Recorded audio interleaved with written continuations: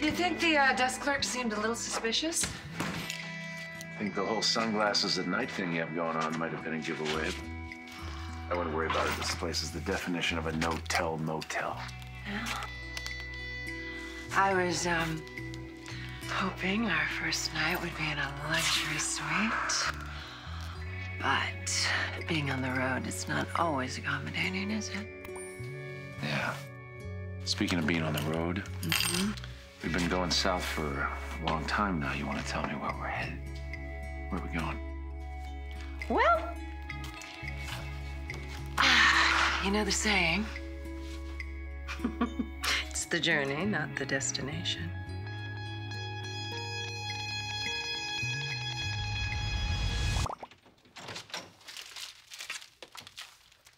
Sorry. Pickings were slim. Red licorice. Oh my God, you remembered. Of course.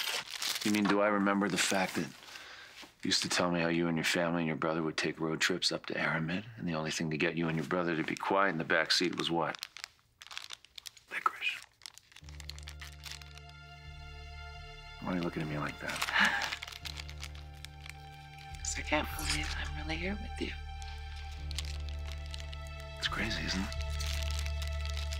Well, you made a pretty good argument for me to leave town. I mean, broke up with Eve. My brother hates me. My whole family is probably gonna hate me after they find out what I did to Eric and Nicole, so whatever. Yeah, but leaving town is one thing. Leaving town with me, that caused your family a lot of pain, Brady. You're not trying to talk me out of this, are you? What are you doing? No. I'm just trying to figure out your own game. I'm not naive, Brady. And so I need to ask you, is this real or is it just a trick?